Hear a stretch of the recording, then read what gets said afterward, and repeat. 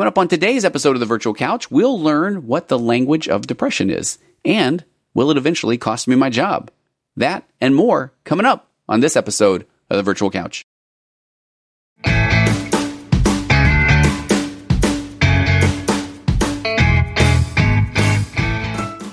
Hey, before we get to the podcast today, one of my favorite things, reading listener email. Here we go. Dear Tony, exclamation point. First off, I'm a big fan of the podcast. You put the fun in mental health. All right, I'll get right to the point and I'll be honest. How about that? I'm one of those who has emailed you in the past to see if you're accepting new clients. I've never been to therapy and I've honestly felt a connection with you through my earbuds, and you've truly given me so many useful tools. But as my emotional baseline continues to rise, I now realize a lot of things that I felt I couldn't get over in my life that I now can. Now I'm to a place where I want to do the work on myself, so I need a therapist. I never thought I would say that. I figured you were busy, but right about the time you emailed me back to let me know that you couldn't fit me in, but P.S., you did it in a very nice way, you also started advertising BetterHelp.com. So maybe I'm being a bit corny, but I sort of viewed that as a sign. So I signed up through your link, don't worry, BetterHelp.com/virtualcouch. So I could get 10% off my first month of service, and within 48 hours, I was meeting with a therapist online. I love my therapist. She's amazing. She knows acceptance and commitment therapy. And P.S., now I have her listening to the Virtual Couch. So thank you for the podcast, and thank you for advertising BetterHelp.com. I can't imagine where I would be if I hadn't started listening to the podcast, and if I hadn't started using BetterHelp.com, of course, /Virtual Couch. Oh, and I heard you say on the episode with your daughter, and then I think on the one with your neighbors, Nicole and Aisley, that you'd love to get your wife on the podcast. I would love that too. Just putting that out there. All right, thank you for the email. And yes, I would love to have her come on too. Right now, I believe she said that she would consider it somewhere around our 50th anniversary. And so to put that into perspective, when this podcast comes out, we're going to be within a day or two of celebrating our 29th anniversary. So got a little bit more time to get her on.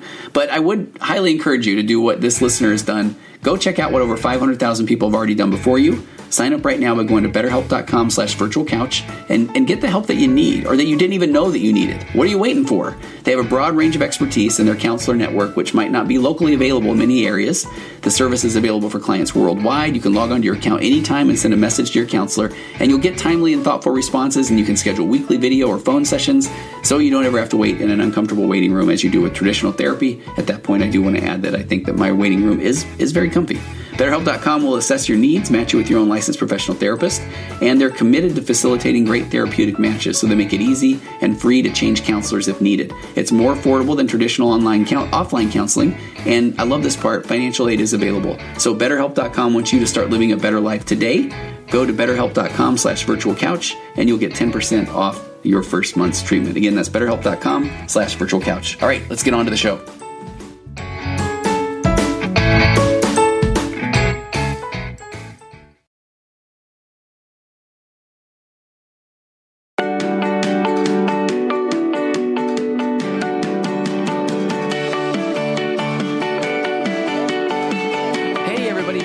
Tuning into episode 159 of the Virtual Couch. I'm your host, Tony Overbay. I'm a licensed marriage and family therapist, certified mindful habit coach, writer, speaker, husband, father of four, ultramarathon runner, and creator of The Path Back, an online pornography recovery program that is helping people reclaim their lives from the harmful effects of pornography. If you or anybody that you know is struggling to put pornography behind them once and for all, and trust me, it can be done, in an incredibly strength-based, hold the shame, become the person you always knew you could be way, then please head over to pathbackrecovery.com. There you can download a short ebook that describes 5 common mistakes that people make when trying to get rid of pornography once and for all. Again, that is pathbackrecovery.com. And please visit Virtual Couch on Instagram. It's at Virtual Couch. I'm doing weekly question and answer sessions, typically around midweek, as well as a little bit of Instagram TV. So please follow along there. And you can find the Virtual Couch page on Facebook. That is new. Previously, I was just pointing people to Tony Overbay, licensed marriage and family therapist. And you can go there as well. Like them both. Why not? And if you have a minute and you've enjoyed any of the Virtual Couch podcast material, it would be amazing, an incredible honor for me to have you rate and review, subscribe to the podcast wherever you get your podcast. That does help bring more eyes to the podcast. And please head over to TonyOverbay.com. I'm going to be sharing a lot more information on some programs and podcasts and more release information on a book that I co-authored that's getting some really good pre-release buzz. It's a book that I do feel like is going to help a lot of people. The book is called He's a Porn Addict, Now What? An Expert and a Former Addict Answer Your Questions. And I will be playing the role of expert and former Virtual Couch guest Joshua Shea who already has authored a best-selling book called The Addiction Nobody Will Talk About, writes as the addict. And there is so much more to come on that front. But one of the things that I'm honestly curious about are Josh's answers to the questions that I spent literally months answering. So we tackled dozens and dozens of questions about pornography addiction and compulsive sexual behavior and betrayal trauma, and we answered them without knowing what the other person was writing. And again, more to follow soon. But let's get to today's episode. On this topic is really, really fascinating. We're going to talk a bit about a concept that I can honestly say that I wasn't very familiar with. That is the language of depression. But before we go there, I think it's important to kind of nail down a concept that is pretty big in the world of acceptance and commitment therapy, or ACT. And ACT happens to be my therapy model of choice especially for doing individual therapy. So if you're new to the Virtual Couch podcast, if somebody has forwarded this to you, you can go back and find several episodes that I've done on ACT. But for now, bear with me because I'm going to read something from a very, very good site called learningact.com. And this is a blog post. It's pretty old. It's about a decade old. But it's talking about a concept called contacting self as context. And this is going to frame things pretty nicely for where we're going today. So let me read a little bit and comment on this concept of self as context. So self as context is the concept that we are not the content of our experience. And truly bear with me here. So this is the concept of we're not our thoughts, we're not our feelings, or our experience sensations, the things that we see, or the images that pass through our heads. So through exercises and metaphors, we can kind of contact this sense of self that is more like the context or perspective or arena that life happens. And if this is sounding a little bit ambiguous, a little bit foo-foo or that sort of thing, it really will make sense. And ACT, this self as context, is kind of contrasted, and I like this phrase, with self as content, or the stories and thoughts that we have about ourselves or our identity or our history. So self as context is truly being able to kind of step back and see yourself in the context of what's going on at the moment. For me personally, this is one of the big breakthroughs of being able to kind of change my relationship with some of the thoughts that I have. Because remember, in any given minute, for example, we have dozens and dozens, if not hundreds of thoughts that go through our minds. But for some reason, we choose to kind of latch on to some of those thoughts, and they can get us pretty fired up, or they can make us sad, or this sort of thing. But at times we can kind of change this relationship with thought and just kind of step back and watch that thought go by, because there's plenty more that are coming behind it. So there's a concept in ACT called fusion, and it's when you kind of start to fuse to those thoughts. So in fusion with self as content, we kind of lose this distinction between ourselves as they call it the experiencer of life, and then the thoughts and stories that we tell ourselves about our lives. So we would never get ourselves confused with like the chair that we're sitting on or something that we're looking at. But when it comes to noticing that we are distinct from our own thoughts, it kind of becomes a little bit harder to take this observer position and see the distance between ourselves and our thoughts. And I love that concept. We're not considering that we are fused to a chair. We know that we are sitting on the chair, but yet we will continue to say that we are fused to our thoughts, that we are what we think, or that we are what we believe.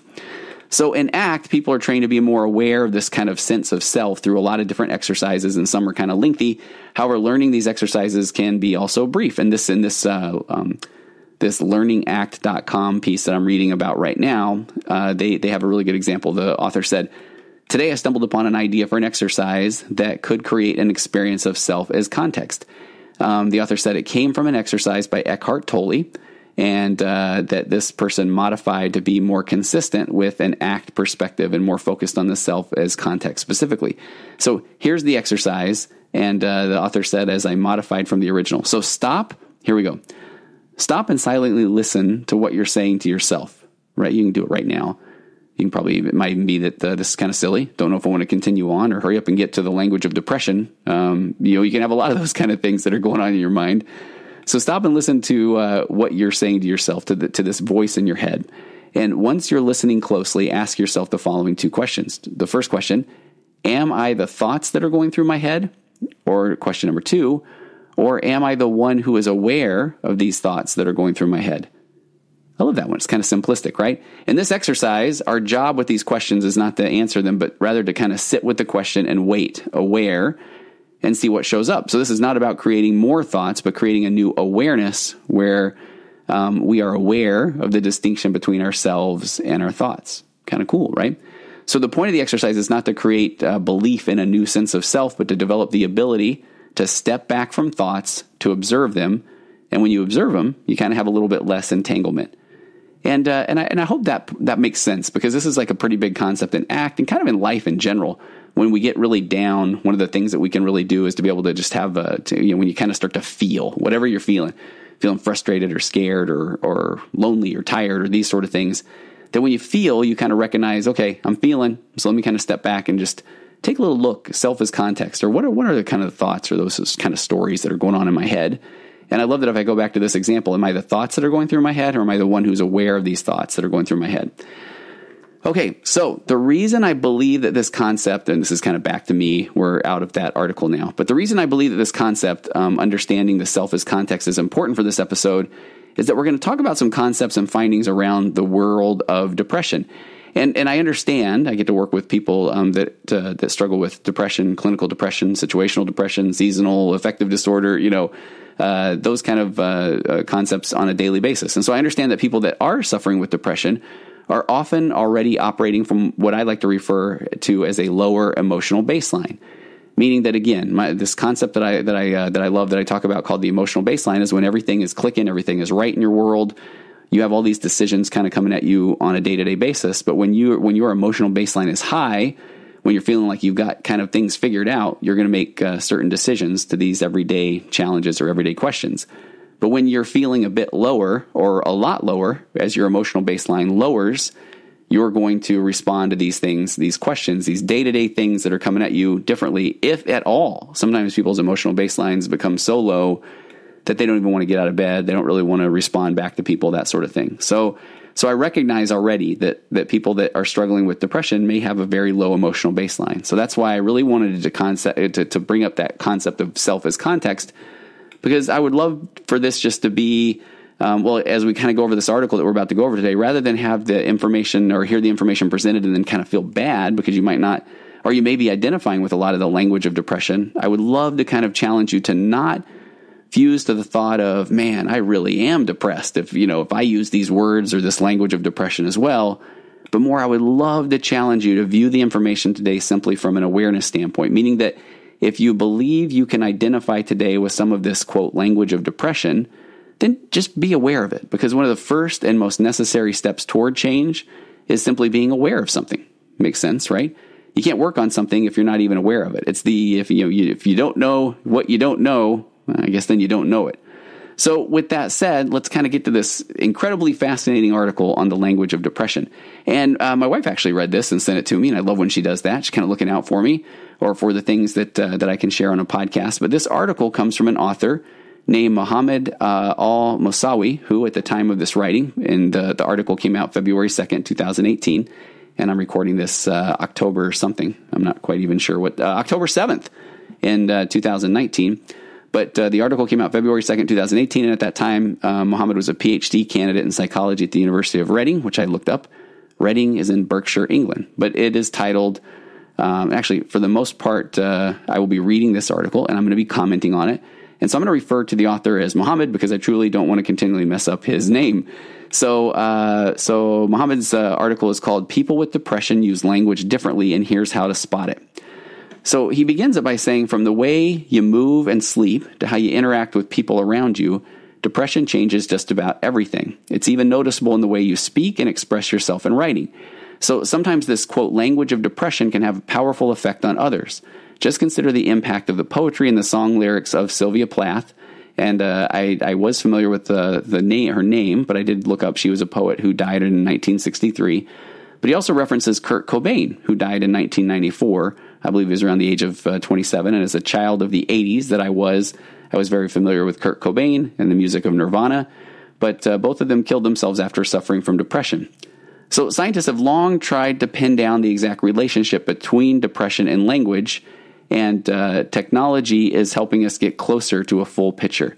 So Mohammed said that his study, published in Clinical Psychological Science, has now unveiled a class of words that can help accurately predict whether someone is suffering from depression.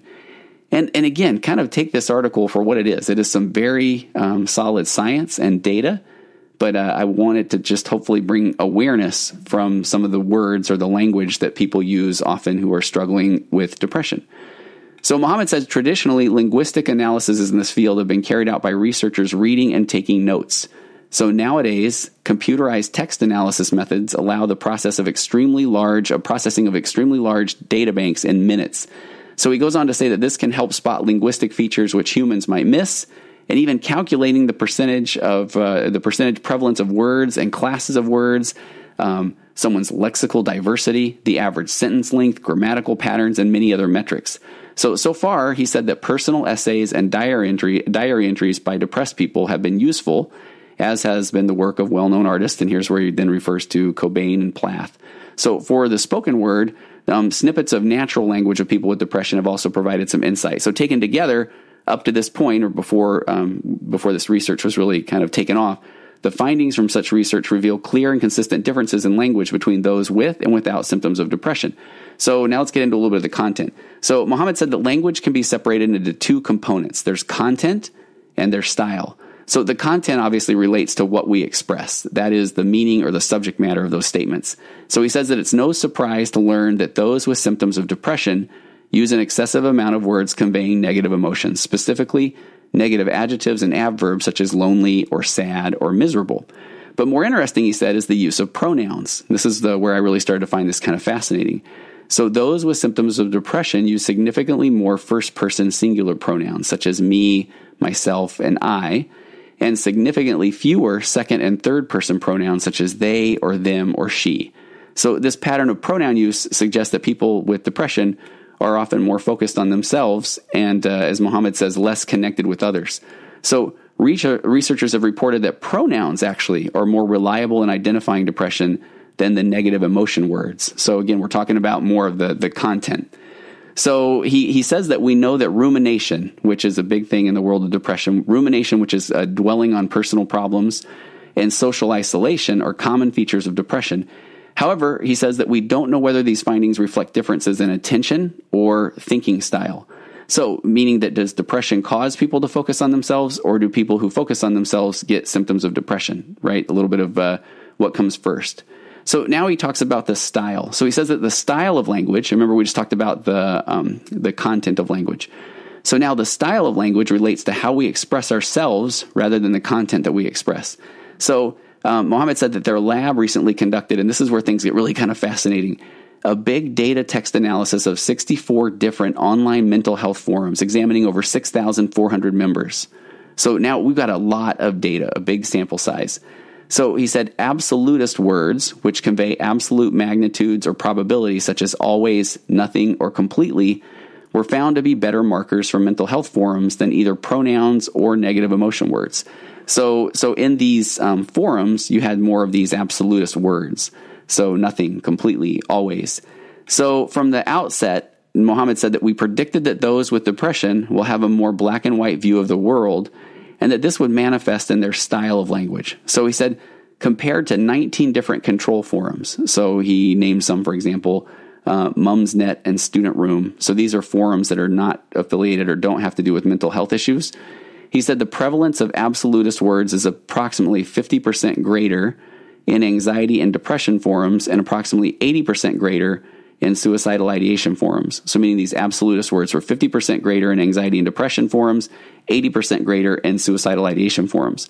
So then he said that pronouns produced a similar distributional pattern of absolutist words across the forums, but the effect was smaller. So by contrast, negative emotion words, he says, were paradoxically less prevalent in suicidal ideation forums than in anxiety and depression forums. So what does that mean? So he's saying that there's still this the concept of noticing certain pronouns, but the effect was smaller than these kind of absolutist words in these mental health forums.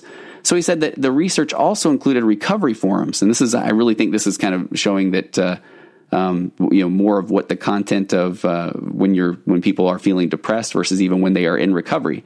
He said that in recovery forums where members who feel that they have recovered from a depressive episode write positive and encouraging posts about their recovery.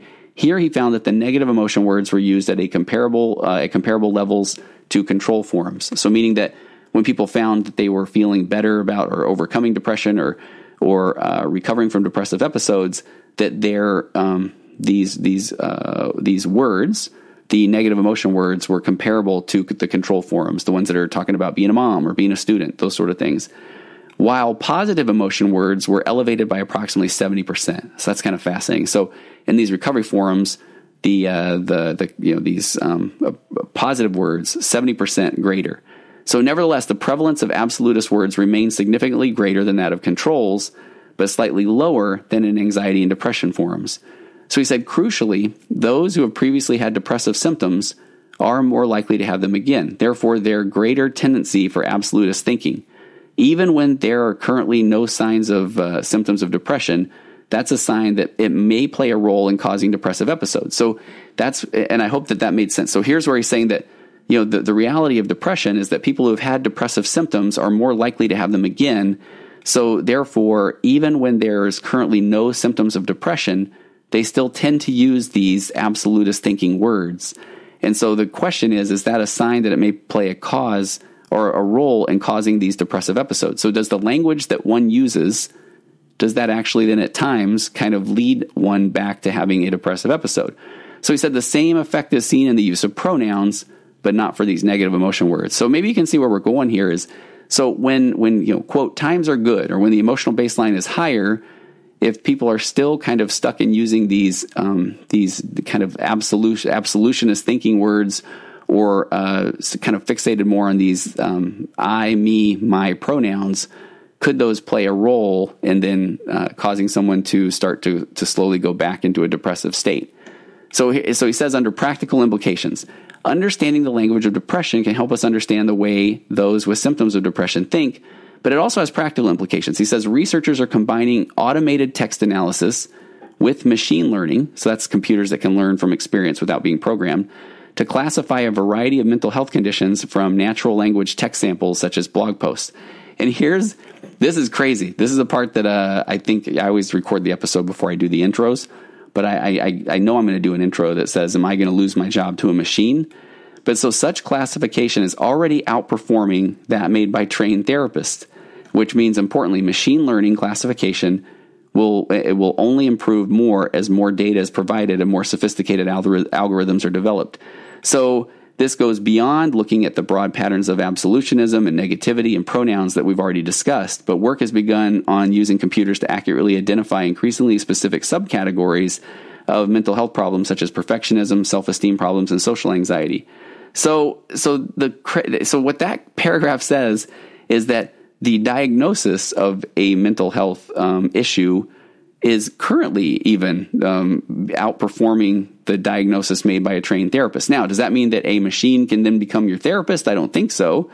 But could a large sample size of your writing start to make sense of maybe what the mental health issue or condition that you're having is? And right now, the data looks pretty good. So that could actually help us understand more the way that people write, the way that people talk, that could lead more to, hey, this is maybe where this diagnosis is heading. And then actually at that point, then help therapists work with clients.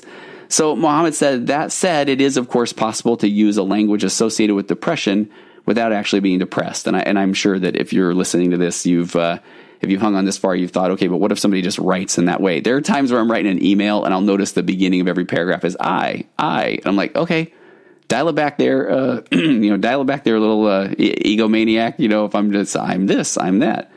So ultimately, it's how you feel over time that kind of determines whether you are suffering. So Mohammed goes on to say, but as the World Health Organization estimates that more than 300 million people worldwide are now living with significant depression, an increase of more than 18% since 2005, having more tools available to spot the condition is certainly important to improve health and prevent tragic suicides such as those of Plath and Cobain. So again, this is me now jumping back in here. And that article, by the way, was originally published. This is, and I'll link to this, The Conversation by Mohammed al-Mosaiwi. And the article is really fascinating, though. It goes on to a little bit more detail as well. But that said, I really hope that by simply bringing some awareness to the language that perhaps you use, or perhaps more importantly, to the language of those around you, if you believe that you use a lot of similar, we'll kind of call it these language of depression words, the goal would simply be to bring some awareness to it.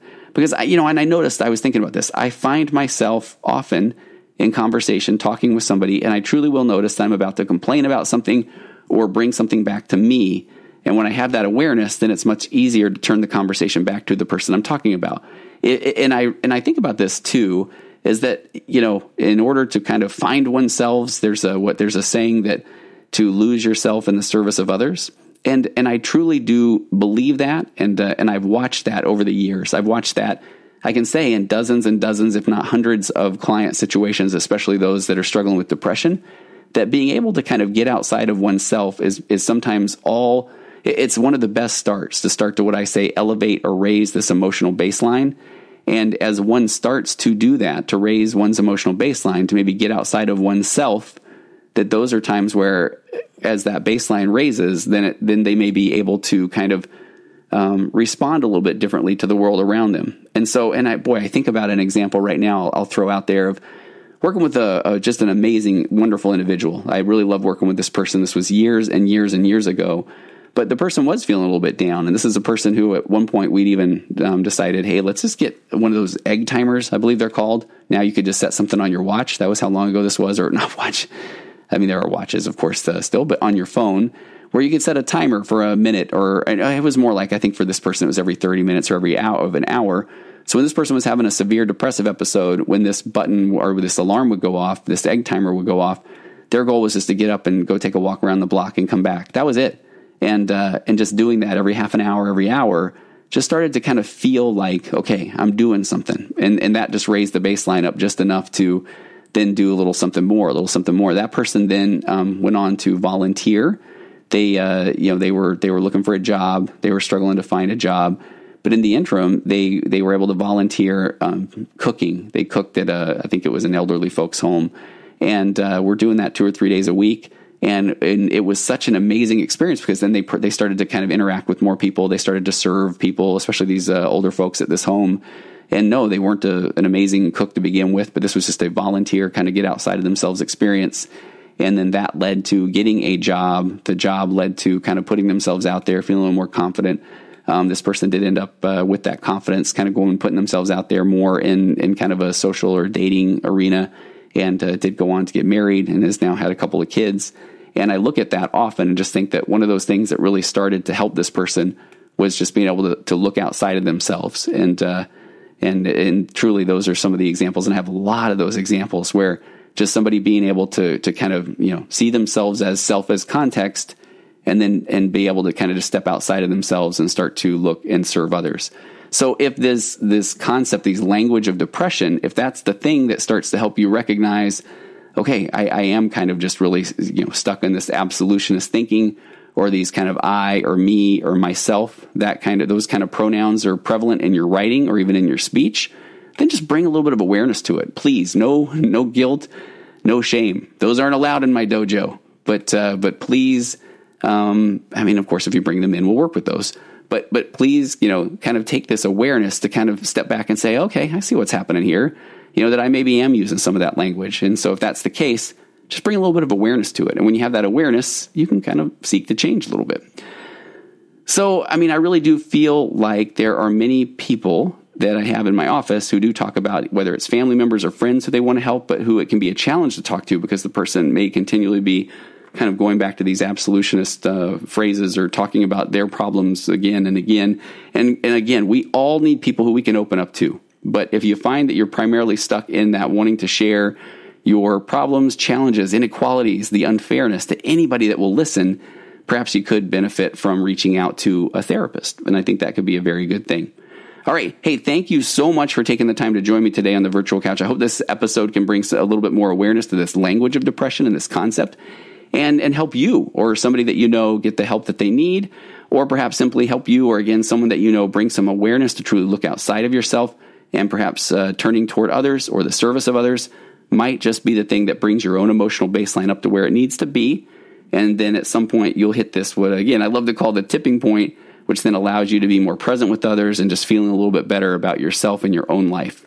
All right. Hey, taking us away today, in one more second here, is former virtual couch guest Aurora Florence, who, and here's one, please go check out my Tony Overbay Licensed Marriage and Family Therapist Facebook page, because just this morning, last night, I shared a Kickstarter that Aurora and her amazingly talented husband Jeff are doing for post-production on an incredible project called, and the name alone sells it, The Anxious Taxidermist. And I had a chance to see the script for The Anxious Taxidermist early in the process, and it's amazing. And this is going to come to the big screen. They filmed this. The story follows a character named Marie, who is a young woman who uses her secret passion for taxidermy to cope with debilitating anxiety. And it mixes humor, amazing music. Again, Roar is an amazing musician and singer. But it mixes humor and music, and it tackles a very real problem, anxiety, in a way that I honestly think can help people who truly do struggle with anxiety, as well as other mental health conditions. So go support their Kickstarter. I'll have a link to that as well. But taking us out today is her song. It's wonderful, and I'll see you next time on the Virtual Couch. Compressed emotions flying past our heads and out the other end. The pressures of the daily grind, it's wonderful. Elastic waste and rubber ghost are floating past the midnight hour. They push us out